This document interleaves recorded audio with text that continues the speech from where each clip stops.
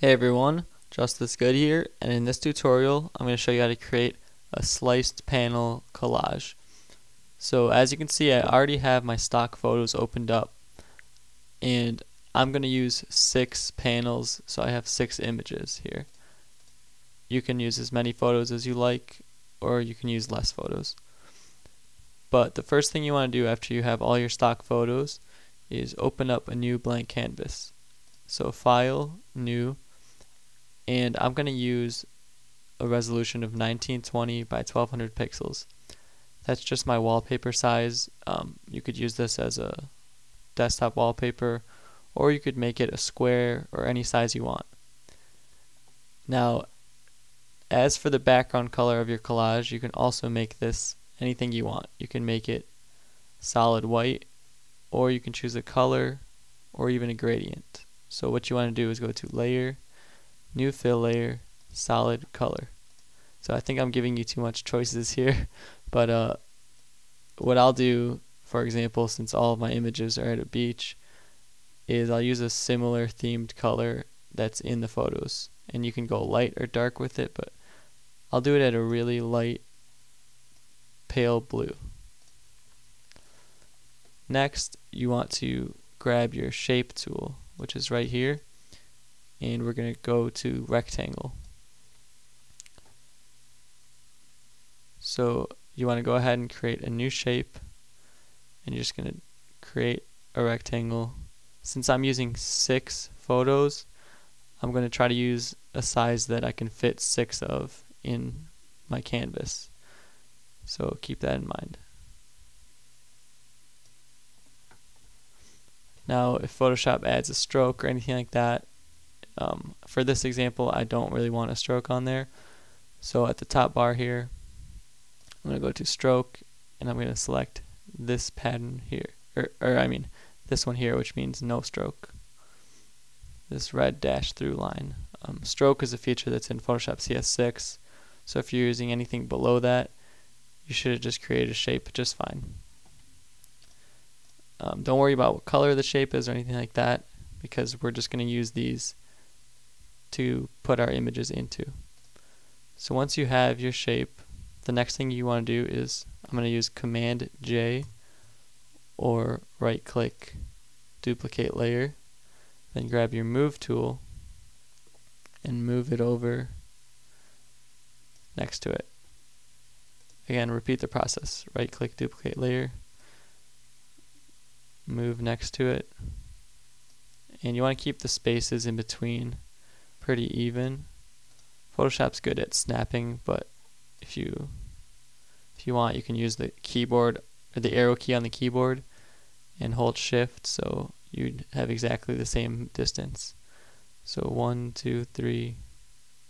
I'll use 3 right arrow keys away. 1, 2, 3, while holding shift, of course. So I'm just going to keep doing that. Right click duplicate, hold shift, and 1, 2, 3 on the arrow key. Right click duplicate, move it over. Photoshop just snaps it next to it. Hold shift, 1, 2, 3. Oops. And one last time. 1, 2, 3. So it looks like I eyed it pretty well to fill in my canvas. If you didn't eye yours as well, you can always move things around or create a smaller rectangle to start off with. But now that I have my 6 panels, one thing I'm going to do to create a cool little effect is go to Edit, Transform Path, and I'll use Skew. And then I'm just going to take it and hold shift and drag it down a little bit. Select OK, then go to your next one.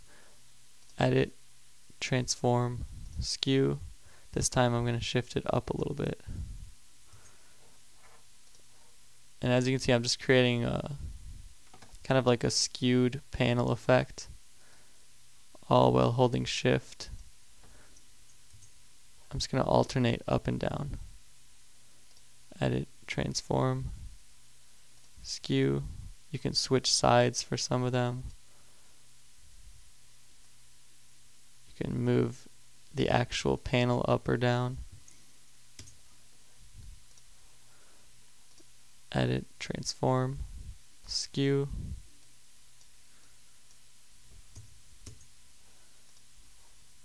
And edit, transform, skew. I'll move it down a little bit.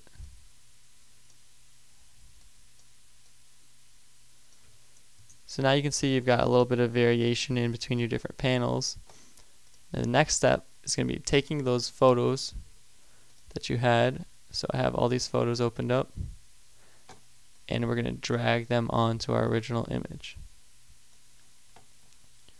So I'll drag the first photo on. I'm going to place it above my first rectangle here. So it's above the first rectangle, and I'm going to go to Layer, Create Clipping Mask.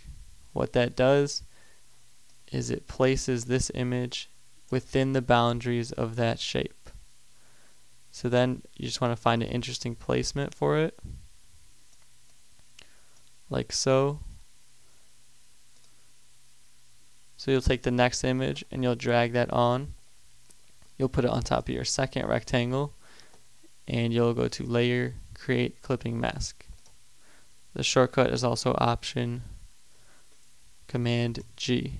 So Option Command G, and you'll find an interesting placement for that.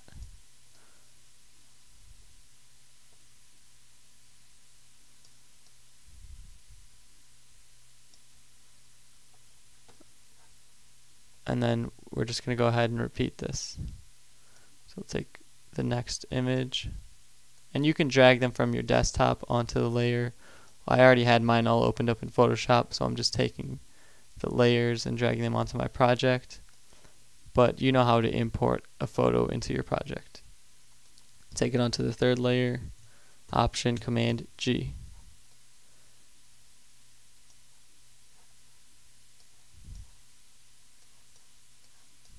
So you can see once you get to using the shortcuts, it can be pretty quick. Find a positioning. And I used 6 photos. You can see how you could use less or more. There's a lot of variation that you could add to this.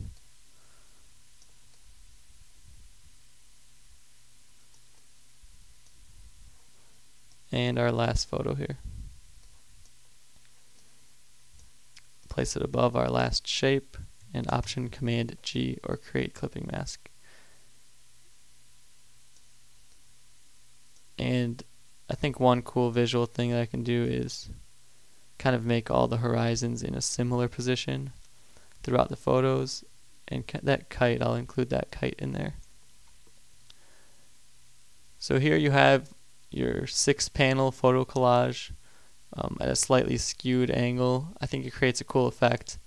Another thing you could even do is, instead of using 6 different photos, use the same exact photo but slice it up into 6 different panels and move them up and down a little bit. I could see that working well for like the portrait of a face. And also you can go back afterwards and change your original background layer to whatever you want if you feel like the one you initially picked doesn't work well. You can even draw a color from your project. But I'll leave mine at the blue. And there you have it. You can add any more text or embellishment, turn this into whatever you like. But hopefully you got some creative ideas from this tutorial or learned some shortcuts and whatnot. If you want to see anything specific, leave me a comment or send me an email at justthisgood@gmail.com. I'm always open to new video ideas. And thank you so much for watching. I'll see you next Tuesday for another tutorial. Thank you.